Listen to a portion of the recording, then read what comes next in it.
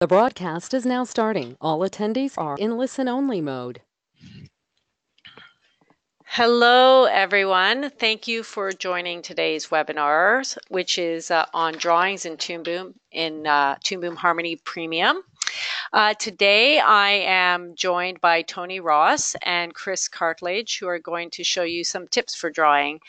This is Caitlin. I work at Toon Boom, and Chris is an expert illustrator and a commercial artist with over 20 years under his belt, and he's also the artist owner of rivalart.com. He has created artwork for high schools and universities, for sports teams, and pretty much every kind of business you can imagine. And his work can be found all over the world, including on TV. And Tony, you may already know, he is a very good friend of Toon Boom and an expert teacher as well. He is obviously very well versed in harmony.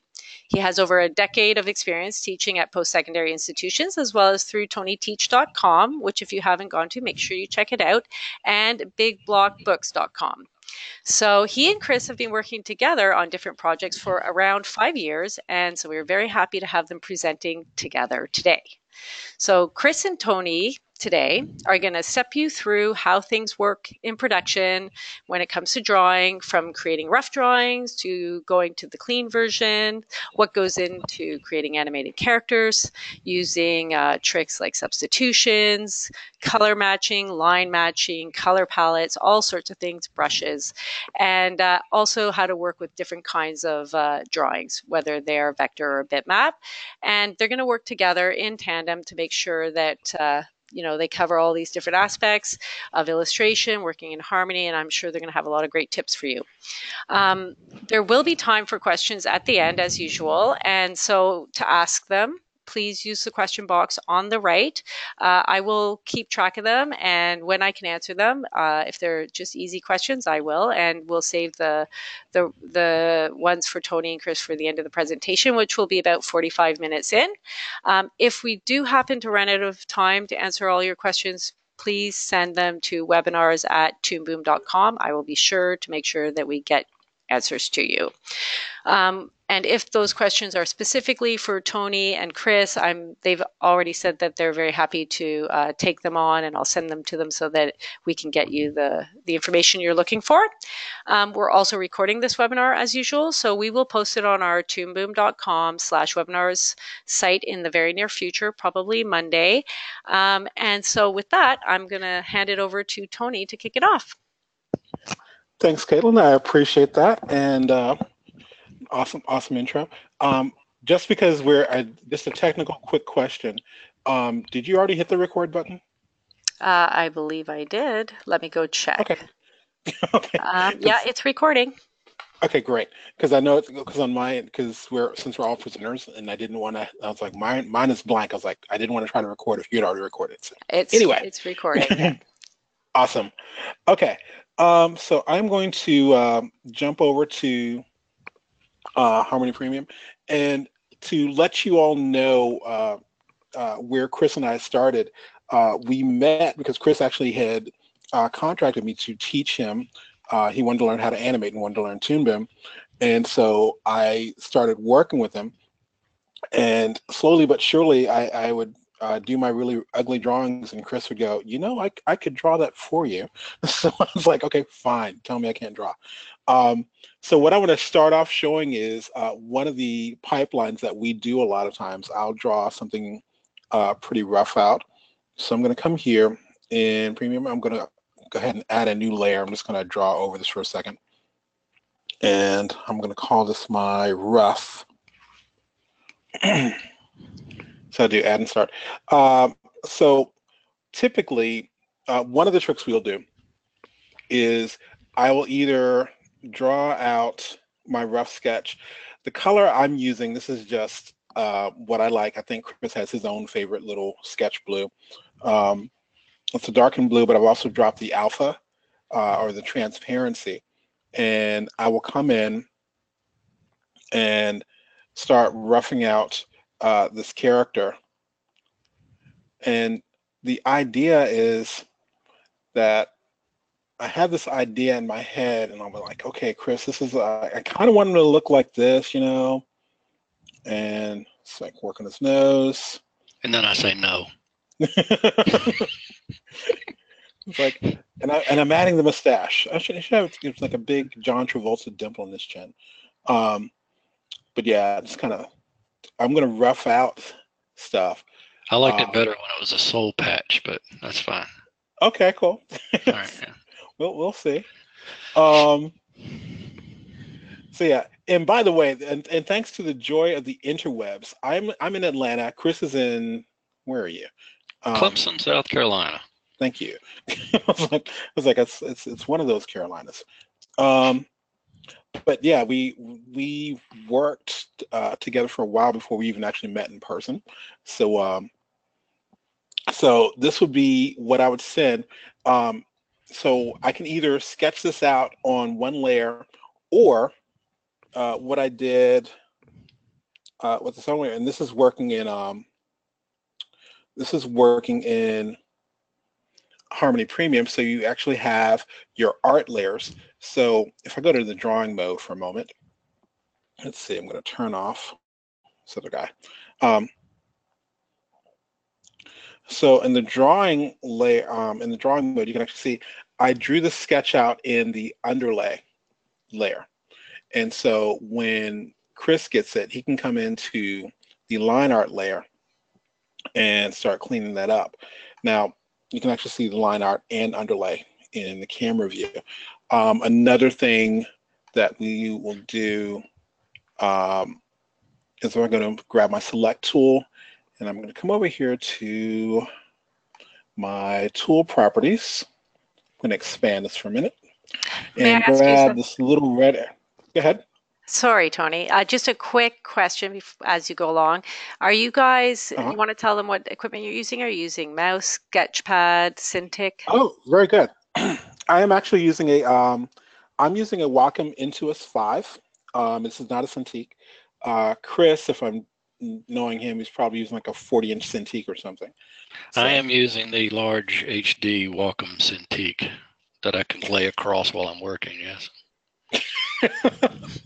I highly recommend the pen. Yeah, the pen is great. If you're going to do a lot of drawing, you got to have a pen, especially if you want to do variable line widths and that type of thing, that with pressure sensitivities and angles and all that. So I highly recommend a Cintiq, or at least not a Cintiq in particular, but a pen. So that allows you those features. Yeah, working with the stylus, it's the speed you can work is a lot better. And again, yes, you do have that working with the ability of excuse me, working with the pressure sensitivity and everything. So the idea with this little guy here, if I click on this little red arrow, it basically says select everything that's in that particular color. So this kind of works out, especially if I were going to try to do a cleanup here. I would come in, well, get my regular brush there, deselect. I would come in and start kind of drawing out, yes, this is what it's supposed to be. Now this is why I have Chris, because I don't clean up that well. And again, you're on the line art layer now. You're not on the underlay. Right, I know. Yeah. Right. That's if I do that.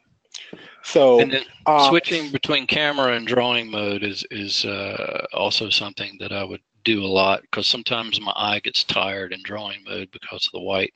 And I'd like to in drawing mode, it only allows you, if you're like working on the hand, for example, it kind of whites out all the other layers, so you don't see them.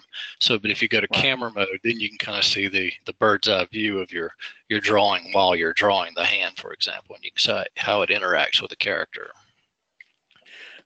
Sorry. I think one of the no problem. Excuse me. You brought up a very good point. Is if I'm working on this, I can go ahead and turn on my light table. And that's going to basically show if I have anything on a lower layer. Let me go here for a second. So if I selected the Bob Ruff, I have the light table on, so I can still see the other layers that I was drawing on. It's kind of softened out. So it's not like it's kind of like onion skin, but it's not about frames. It's like you're actually looking through layers. And if I'm on this layer, it's saying, yes, I can concentrate on this layer. Let's say if I was going to do the nose on a separate layer. So if I go there, there are the eyes. There. One thing I also wanted to talk about is I'm constantly changing my line weight. So I'm just simply holding down my O key and clicking and dragging. My preference is set to, let's see, Harmony Preferences. If you're on a PC, it would be under Edit Preferences. And I think I have the brush size cursor set up. This is under the Drawing tab and cursor. I think Chris uses, you're using the crosshair so it's more exact. Yes. So, one last thing I want to show before I'm going to kick this over to Chris's screen. I'm going to show one of the really cool features here. Let's just go add and close. Thank you. I'm going to solo this layer. And I'm just using my brush tool. The weird thing about using a brush tool and why I think a lot of people initially like the pencil tool, especially when working on character design, is this is a fill. So you've actually got, if you try to alter it, you've just got the outer anchor points and paths. But cool part is we now have the center line editor. So even though this is a fill, it's you can start actually working with it almost like it's a pencil line there. So that's kind of cool. And we've been playing around with this lately, especially with some of the projects we're working with, because it makes me personally, I almost always like working with the brush than the pencil. As an illustrator, you know, especially drawing the way I do, I'm used to Control Z so much. So if I'm swiping a line and I don't like it, I usually just hit Control Z and draw it again real quick, you know, because I don't have the patience to or the time to be able to go and edit the lines like that. But that's a fantastic feature if you really go again and tweak, you know, the brow or something that's just not correct. You don't want to redraw that whole line. Exactly. All right. So I'm getting ready to jump over and bring you. You can go ahead and finish up Bob the Dude here. Okay. Bob is a recurring name that I use. So where is that? Okay, there. I'm going to make sure I'm clicking on the right one. Let's see. Put his intro. And this is something that Tony does a lot. He'll send me. You want me to show my screen now? Yes. Okay. Maybe hide that. There we go. Can you see? Yes, I can. All right. Excellent. Well, this is the file that Tony sent me that you just saw. And it was about like that. So the first thing I did, Tony's right, I don't like that sketch blue. I like mine to be a little about right there. So, but I know that's hard to see, but that's usually how I start out. Really, really rough, and I'll just get the shape.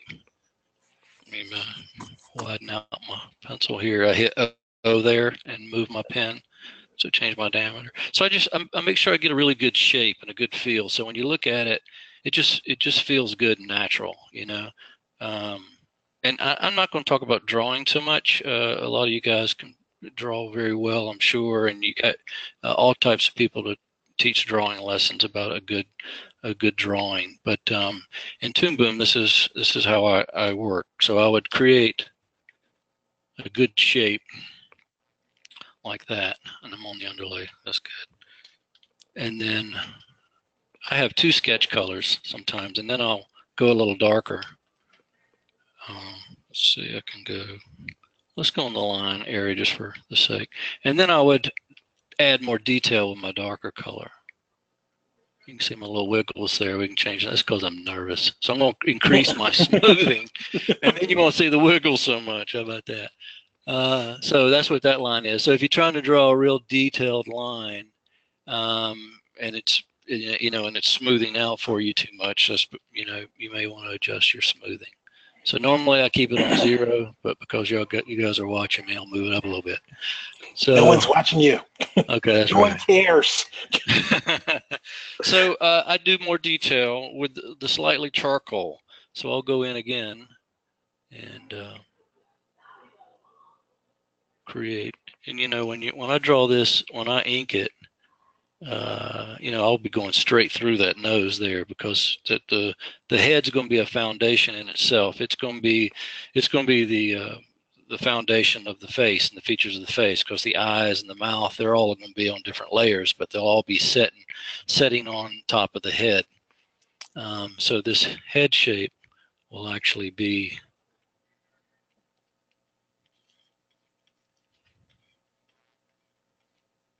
in the body. So I get that going. And I'd actually reduce this, because if I want to draw his whole body on here, like that. And to delete that underlay layer, right, you double click on this, and you go to the window here, and it says underlay. Yeah, you go into your drawings. So. Awesome. Yep. Also, and the cool part about that, it's not deleted. It's just you're just making sure it's not visible anymore. Right. Okay. I just deleted it, by the way. There we go. So now here's a fun fact. So normally the back and forth between Chris and I when we're working on a production, I like a really nice rough, smooth, or a rough kind of edgy kind of animation or a character. So I'll send my rough over to Chris, and Chris goes, here's the character after he came back from rehab, and I'm like, no, I need him a little more rough around the edges. So we keep going back and forth.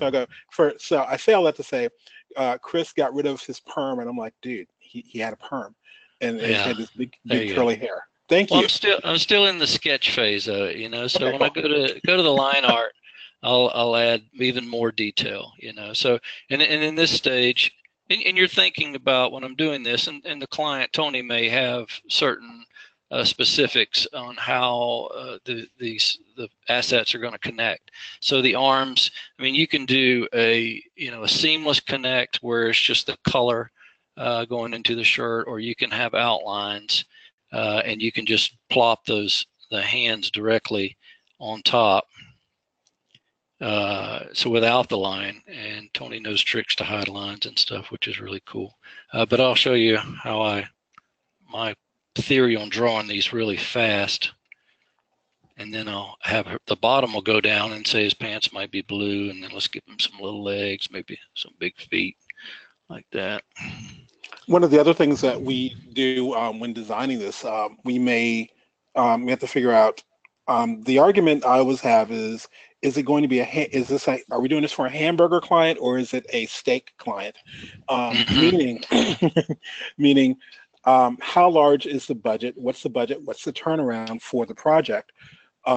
Excuse me.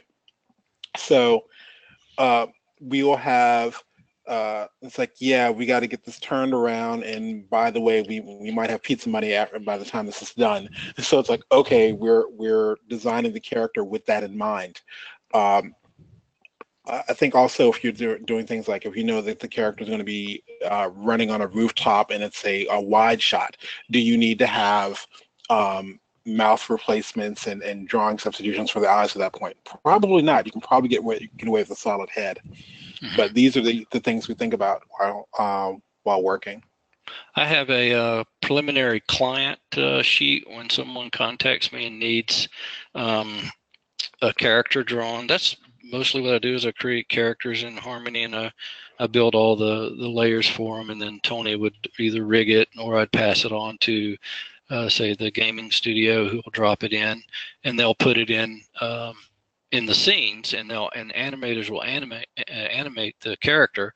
And what will happen is they will send you a scene, and there will be an area where maybe the character doesn't work, or there's some bad tangents going, some splicing, and you'll have to fix those or provide them another substitution.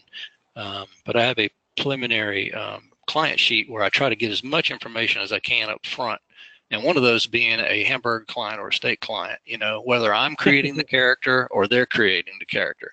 If it's their character that I'm building, I don't charge as much because it's that's their intellectual property. But if I'm creating the character, then you need to go back to the discussion board as to how much you're getting paid, because it could be a lot more money out of your pocket if they're using your intellectual property. But anyway, you can ask me that in an email if you want, and I'll talk to you more about that.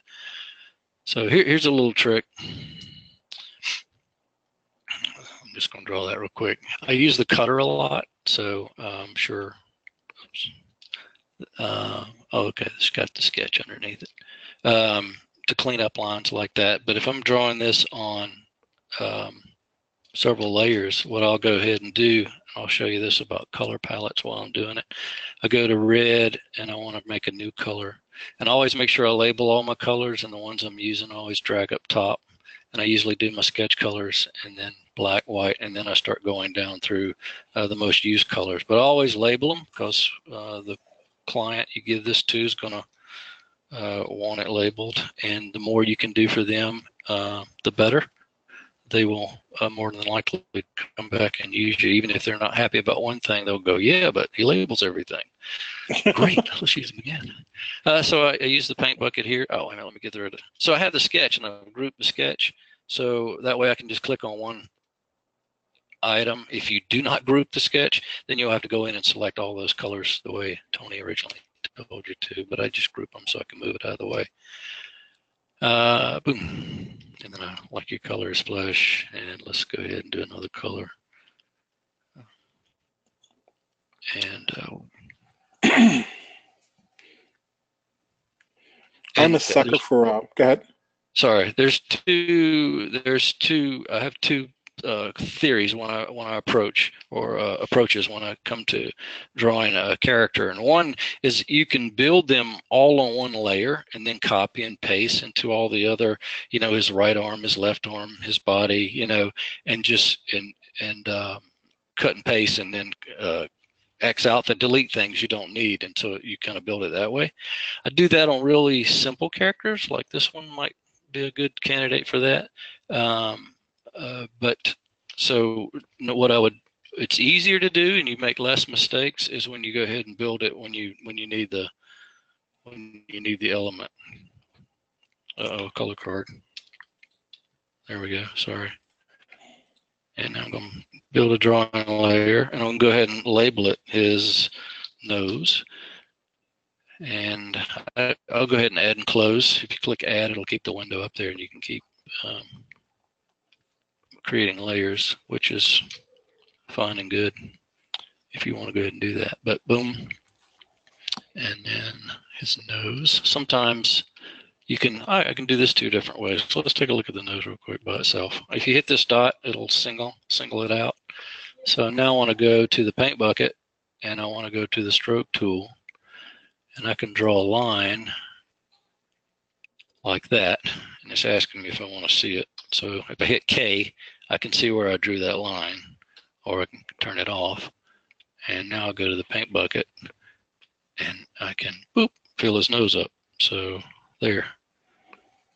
It's a neat little trick. And I'll do that a lot. Say if I wanted to add a shadow on his face, for example, you can do that two ways. If you start adding a lot of color, you'll find that your color palette will start getting pretty large. So you can either do that two ways. You can go here and see how this works. Maybe go black, go down to about 30%, and go to this line here, and you can fill in. You can do it one by drawing directly on it and create that shadow like this, which is nice. But if that was on like a gradient or a white, sometimes their saturation won't fit the design very well. So you actually have to go in and create another flesh tone. So this is how I set up my colors. I'll go here, and I'll go boom, create a new color, and I'll put it underneath, and I'll call it Flesh D for dark, and then I'll create another, and I keep them all together. So, and I'll call it Flesh L for light. And here I'll click on it, and I'll lighten up that color. Not like that. Hold on. Let me grab my picker. Okay, thank you. Okay, so you use the multicolor. Can you go to single color for a second? You remember Single. for a second? There we go. And go to hue. There. Or actually, click on the S. Actually. That where? No, the V. Actually, sorry. V. Yep, there. Okay. So I like. Now Chris normally uses the multicolor wheel. I'm normally in single color, so I can kind of jump around and pick my colors using the hue, saturation, or the value radio buttons. There is no hexadecimal little call outs, which took me a while to get used to, but I like the ability to go in and just kind of grab those really quick. So I have my light color, and then when you get it on there, you know, you may see that it's not quite the right saturation. You can adjust it a little bit when it's on there. But like, now if you do this on the layer, say using the stroke tool, it'll actually fill that. It'll replace that color. It won't. The flesh underneath it will disappear. So you can't really use the tint. You have to.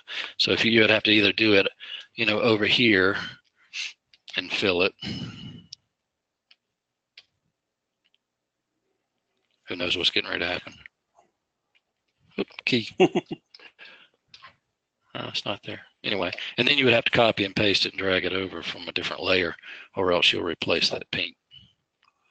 Now, another trick that I like to use Like with the black and kind of in dropping the opacity is using that on top of the skin colors or anything, and it basically makes it look like there's a self-colored line. So instead of you going in and seeing a character that has nothing but black strokes around it, we have the outline, so it makes it look like if the character has red hair, there's a darker red outline.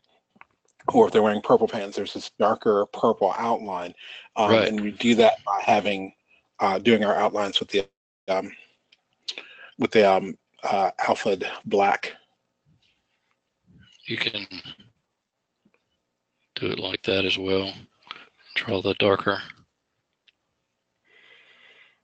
lines and then fill it with the flesh. Or if you don't want any lines, you know, you can, the outlines will delete. Or you can use this tool to draw. Or, in fact, you can go to a pencil and drop it down to 0, no stroke, which will essentially do the same thing, you know. And it's boom, like that. So if you hit sorry, go ahead. Yeah.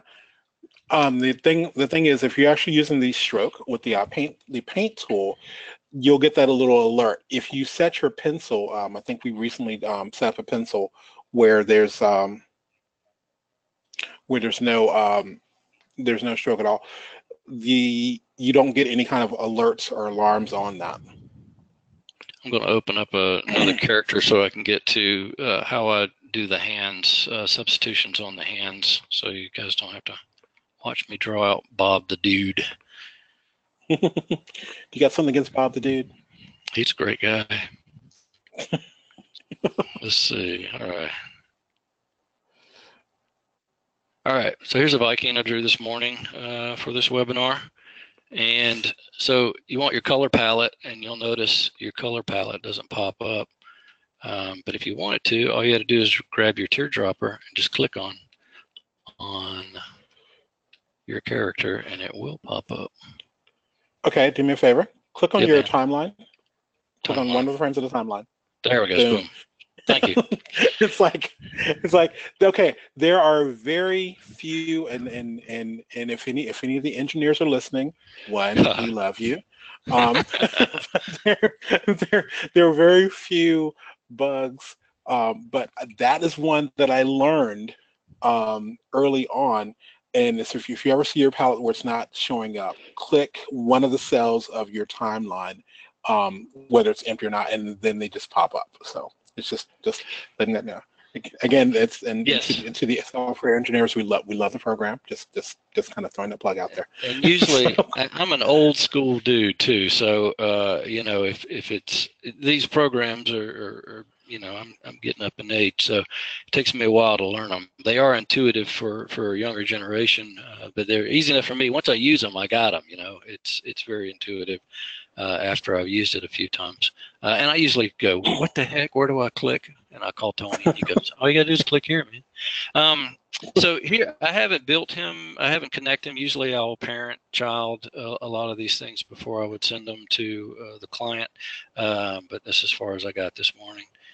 So I always label it, like the left arm would be the character's left arm, not your left side. So, and then when I get caught up going pretty busy, I'll go and verify that I did those correct, and those are all labeled correctly. So if you see these leg LE, originally it was leg L, and I accidentally had it on the right when I did my quality assurance and went back and checked it. So I just changed it to LE and flip it around. The other thing that I do that's very important, Tony, interrupt me if you want. When I get these built, I want to make sure my pivot points are all right. And a quick way to do that is I just go to my top one and I click that, and you can see where your pivot points are, and you can move them all at once. Make sure you don't have your transform button or your animate button on, but that one's right. Body's right. Leg, arm, right, leg, yeah. So I just make sure all my pivot points are set before I send them to the client as well. All right. Now, one of the other things that and we've started doing this recently, and because someone had to correct me. My main background is teaching. It's not necessarily being in the studio. So one of the things I had to get corrected on was I was constantly doing left and right.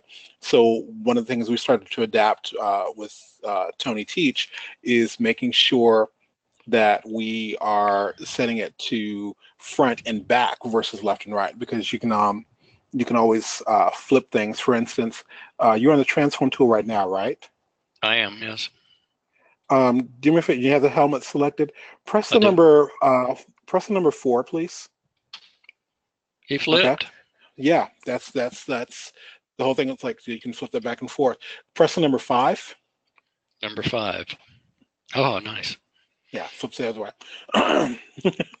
So you have horizontal flipping and vertical flipping, and this is why you only would need, when you're designing your character, you typically would do like a front 3/4 and then your side, instead of doing all the way around. And this, right. If you have like the character that's kind of symmetrical, if it's asymmetrical, for instance, like the helmet here, there's certain things you would do in addition to that. Or if you had a sword in one hand, you would have to build different substitutions for, you know, like for these legs and these arms, all I did was, you know, I created another layer for it, and then you right click, and then you hit transform, and flip, and then I bring it over. So so I drew on these only once. The highlights are a little wrong. You can see that these are flipped now, but those are little details I'll fix later. And like Tony said, I'll draw the complete front view first. And this is when your character is done. Now, if I'm creating a character for a client, I'm drawing front, profile, quarter, back, quarter front, quarter back, and then back. So I've got all those drawings that I'm going to send the client, and then the client's going to okay that. Then I draw the front view first, and then I would get that okayed. And once I got that done, I would work on the other angles, and I would bring it in, and I would use my sketch tool, and I would build all my guidelines, like this. When you're building your guidelines, you'll find that if you hold the shift down, you can get a thin line, but if you use pressure point and make a big fat line, so if you're trying to get a thin line, just use a light pressure. You don't necessarily have to change your pen size. And I want to say a little bit of let me embarrass Chris for a moment. I know when I first started working with him, everything kept going, well, I'll just draw it in Illustrator and then bring it in. I was like, Chris, just draw in the program. It's very powerful. And that's true. Watching Chris draw this character out today in Harmony, it's just like, I'm so proud of you. It's so beautiful.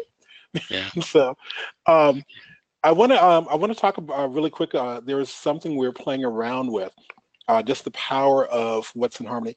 Chris, can you solo the helmet and the head layers? Yes. Oh, you want the eyes and stuff? Well, yeah, I guess so. Yeah. Okay. Go ahead to your transform tool, please.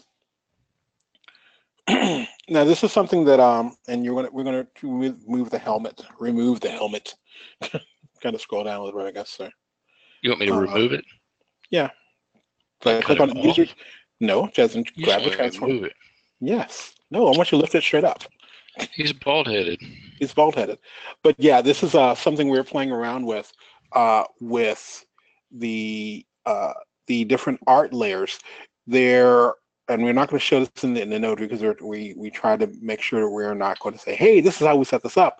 But you can actually control the art layers. So I think we have line art, the front of the helmet and everything. That's on the line art layer. And then the back of the helmet, that little gradient fill, is on the color art layer. And so by setting it up in your node view, you can have it where the front of the helmet moves in front of the head, and the back of the helmet, that gradient aspect, goes behind it, even though this is just on one layer, and it's kind of a cool effect.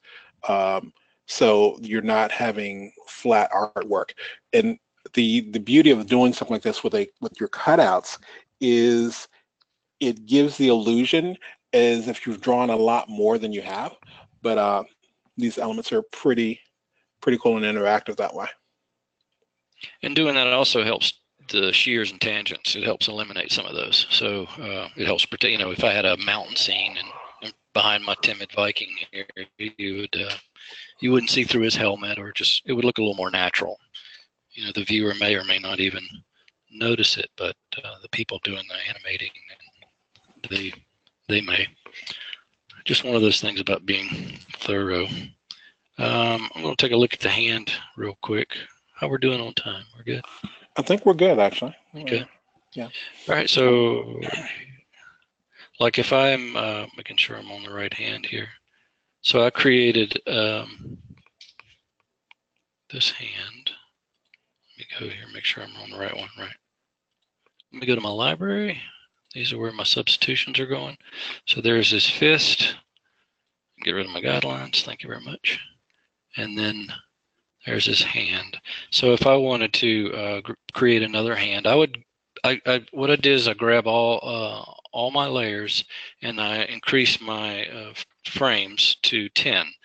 If I was doing a bunch of subs, I would increase it all the way out to 20 if I was having 20 subs, or if you're doing mouth substitutions for talking, for example, I'd make sure that I extended, my timeline, and I hit F5, and I extend my exposure to I'll just say 30. So that way I can, I like to do them all in a line. Sounds like the guys from Guardian of the Galaxy. I like to put them all on a line on my dashboard so I can look at them.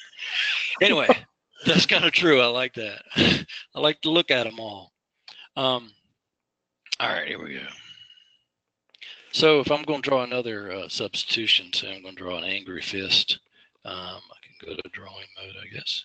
Is there a happy fist? You just got an angry fist. Yeah, there's casual fist, happy fist, tense fist. Relaxed fist. Okay. Yes. Sun-kissed. All right, so you can do one of two things. One, you can right-click in this time frame here and go to drawings. You can either create a empty drawing, which will get rid of the whole thing, or you can duplicate drawing. And so since I'm only changing the fist here, I would duplicate the drawing, and that way I don't have to redraw his bracelets and his bracer. Sorry, bracelet. No wonder he's a timid Viking. His bracer and his arm will be the same, and so I won't get any strange changes. Now, technically, this would definitely almost end up being a what's that word? This would kind of almost be a hamburger client, because we are, or maybe a one-off, because the arm, he's actually drawn up the arm as well as the hand together. Typically, Yes. That arm would have probably ended at the bracelet, and then we'd have the hand as a separate layer. Sure. But these are things that we have to think about. Like I think I'll say political client. I won't say anything other than that. But there's a client that we work with where it's like the turnaround time is really quick, and the budget is very, very tight. So we'll build the entire legs, feet, and torso and neck. It's one shape, and we just put a curve deformer on it. And then go in and say, okay, yes, here are the arms. It's just a straight arm, and we'll add a curve deformer on the arms. I'm like, okay, we're done. And so we're not doing anything complex. Meanwhile, if we're trying to do a web series, there are things you have to think about in the design stage of this when you're creating it, so you don't have to come back and redo things later. The beauty of doing cutout animation is, in theory, you've drawn it out once. And then you can reuse it. So a lot of times we may have characters like the pepper rig that we have. It's only one. It's just a 3/4 view. It's not even a turnaround. But the latest stuff we're actually doing like full turnaround, so we can actually do a series of things versus the one-offs like this arm might be. Right. And this is from my painting background, when I was showing Tony how I was drawing this stuff. So I have this highlight here. One of the quick ways that I do that is I'll just take my pen and just draw where I want the highlight, for example. I'll do it exaggerated. But so that's a pretty ugly line, and that's not the way I want it to look. So I would just keep my pen tool, and I'd come back with the skin color, and I would just make it a little more natural and interesting, and I would tighten up those lines. Now, the funny part about that, if you want to press the letter K. Okay, yes, there. Okay, or actually, let's say the already welded it. You already well. You seriously? One of the funny things, because Chris, yes, he is a painter. He has some awesome, like, not just digital, but painting in the real world with like mud and everything. It's awesome. But you get Chris's work, and it's like, and I'm trying to select the skin color, and it's like, how many strokes are in this? And so I have to I'll select everything. And then, matter of fact, if you can do that real quick, I'll try to. Where draw optimize or drawing optimize flatness. Draw, optimize, and then flatten. Alt Shift for PC. Alt Shift F. Option Shift F on Mac, and so that would actually flatten everything down versus having the really beautiful. I mean, I'm sure if it was in oil, we'd see it's these incredible textures, but in vector, it's like, dude, his wrist is flashing. He's got a flashlight. Yeah, I got my onion skin on, so I could see the other fist. Coolness. And I lost it. Oh, there it is. There it is. Anyway, so that's how I do my substitutions. And then I would even go so far as, I guess I can show you, like blurs. You were saying something, Tony? Yep. Are you getting ready to do your smear or something? Yeah, I was going to show different ways to do a smear or smur or blur or whatever you want to call them. Can you do it or we are coming up on I want to make sure we have the Q&A time. Hey, Caitlin, Sure. how are we on questions? Are we good? Are we full or not full? Or? We have a few. I think if we stop at, say, like, let's give it 4 more minutes, then we can go Okay. through them, I would say. Yeah, go for a few more minutes. Coolness. Yep. So Coolness. I went to my I'm gonna do this real quick. I went to my paint box and I grabbed my no stroke, and then I'm gonna go to my color here, and let's create a new color. We'll go from, I guess, white here, and I'll double click on it. I'll call this my blur G, and I'll double click on it, and oh, thank you, and I'll click gradient.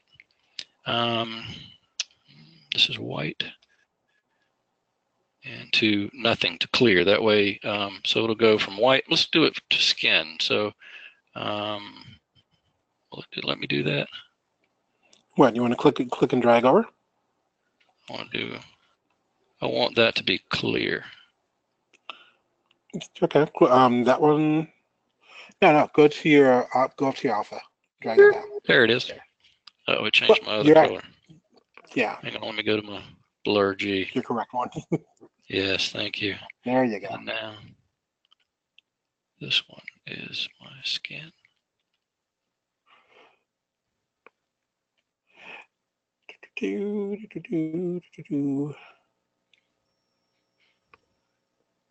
And then that should be clear, right? Right there. Yeah, both. I think you have both of them There on it alpha. That's what it is. Boom. There we go. Thank you. Okay. And I would fill that blur like that. It's incorrect, so I got to go to my contour editor, and this is where you edit all your lines and your gradient and your texture. And I'll select it, and this is where you can change it to go how you want to. Boom. Yeah. And that gives a good blur. Sorry, go ahead. No problem. And again, that's coming in. You go to your contour editor, and it's the edit gradient textures are right at the base there. That's not bad. There, like that. And if you want to go into further detail, you can, do things like, do that, little things, and then you can put another one on, another blur on the brace, for example. Anyway. And you would save that as another substitution. Mm-hmm. Now, Chris is Go ahead. Sorry. Okay.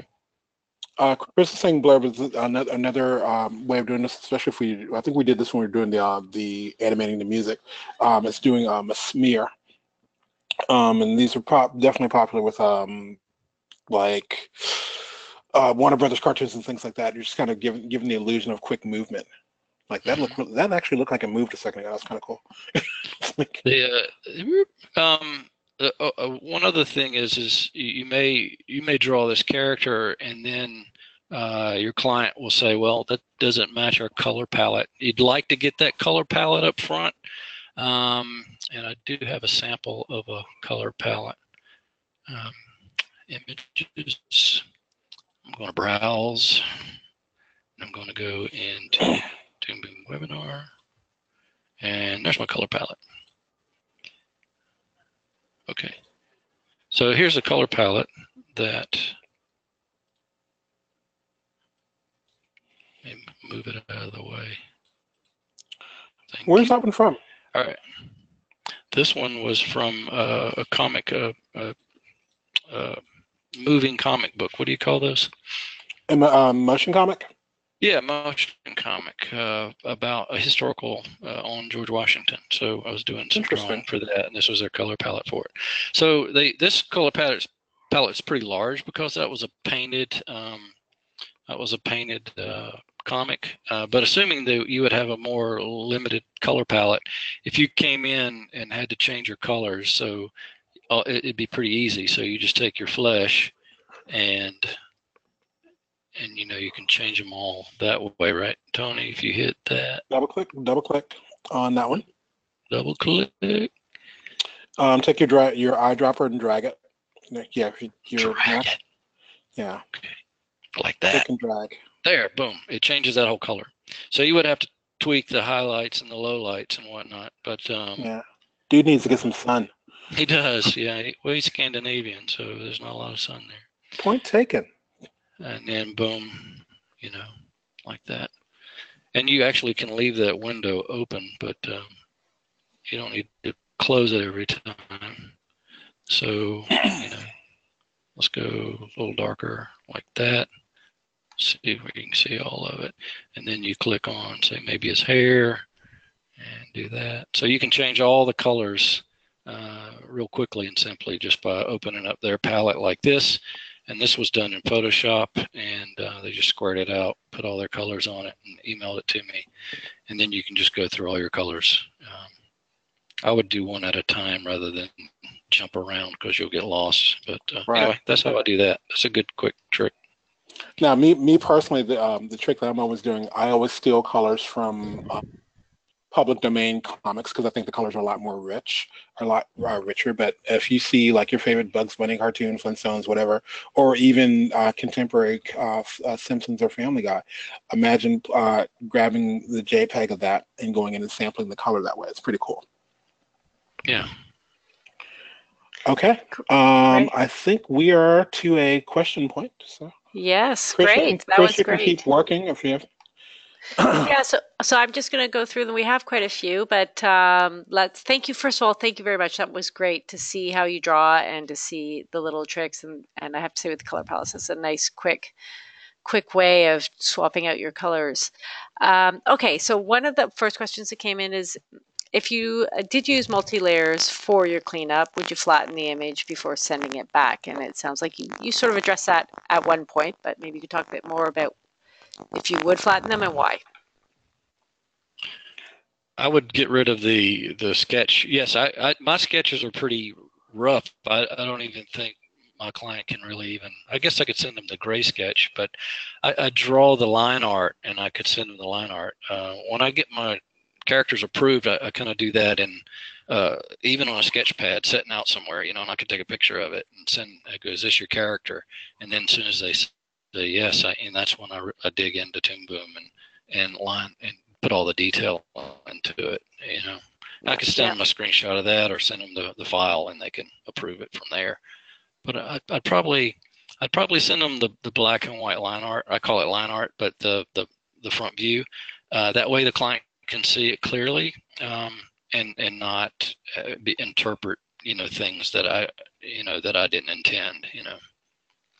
And if you were to question. Let's see. I think so. If you were to get a sketch, yes. You're breaking up really bad, almost robotic. Oh, so sorry. Can you hear me better now? Is that better? Can you hear me better now? Okay. I'll try to speak more slowly. If you were to get a sketch on paper from a client, is it possible to scan it and have it in Toon Boom as a template to draw from? Chris, could you hear that, or did you? It was broken up, but yes, like this. If you guys can still see my screen. Yes. This character here is Jack Diddley, and he was for a video game. And what you see here, let me see if I can enlarge it, was from just a pen and ink sketch on a piece of paper. And then what you see, the black hard line here, is actually what I did in Toon Boom. So originally it sent them this little quick pencil sketch, and then I created that in Toon Boom for them to look to approve it. But my initial concept was that bad sketch. So also there's a way you can just simply bring in, if you got a sketch, but let's say I know for us, sometimes we'll be working with a traditional animator. So they've actually got a light table and they've got all their pages drawn out and they've inked it, and they might send that to us. You can import that, and with Toon Boom's vectorization process, it can go in and do the line work immediately and just even drop out the white background. So whether you're starting from sketch or if someone has a cleaned up line thing, you can work from either way. Yes. This is an example. Sorry. Oh, that's okay. And, we have some of these topics are also covered on our Learn portal on learn.toonboom.com. So, which has a great search function. So if you search for templates, you can find the topics that cover some of these things. Yes. Is my voice clear now? Nope, it's still very robotic. Oh my goodness, I wonder what happened to my headset. Okay, sorry about that, guys. I will just move to the next question though, because I think there's some good ones here. And one of the questions was for Chris. Do you first draw everything first and then separate the noses and the eyes to layers, or do you draw each piece on a separate layer right from the start? If it's a real easy character like this one here with the red hair, yeah, I will draw it all on one layer. But if you're doing something like this, or even this one, which it's kind of hard to tell, but there's a lot of texture going on in her. She's a lot more detailed. I would go ahead and do it on separate layers because it's a pain to cut and paste, and you may lose some stuff. It may not look as you intended it to look when you draw it on the same layer and then copy and paste to the other asset layers. So it really depends on the complexity. The more complex it is, like if you have a lot of expression in the eyes and the mouth, if your nose is moving a lot, for example, in the expressions, then I would put it on. I would go ahead and put it on a different layer rather than drawing it on the foundation of the head or the body. And this, I start with the body and the head, and then I build everything off those. Cool. So I do the head. Yeah. Yeah, cool. And there's another question. I have a feeling we won't get to all of them, but we have a question about explaining the in-betweening process that you use. Like, can you change color lines in onion skin mode? The person who's asking is red-green colorblind, so it's sometimes difficult to see the lines when in-betweening. Go ahead, Tony. It's hard for me to work in red-green color mode, and Tony showed me the way to get that to where it's more of a light box. I'm the second one. I'm going to grab my screen real quick. Sure. Make presenter. Show my screen. Can y'all see my screen okay? Yep. I see Okay. it, yes. Okay, so let me do something really ugly here real quick. Onions. I'm going to say add and close. I'm going to solo this layer. Thank you. Han Solo. Why are we not soloing? There you go. All right, so here's the deal. I'm going to draw out a couple of little things here. Let's turn on onion skin. Mine, if you notice, I don't have red and green. I'm going to expand my onion skin here. So mine is not red and green right now. I can go to Harmony Preferences, and I'm going to go to, this is me, of course, getting in this, under Drawing, and this is in Premium. I think it's under Drawing and on Premium. My onion skin render, default, it says Enable Shade. Okay. Enable Shade is what gives you the red and green. Okay, so what you can do instead is under Preferences, you go here and you would set this to normal. And what normal is going to do, and this especially looks really good. I don't have a good example to show right now, but imagine it kind of looking like a full color image.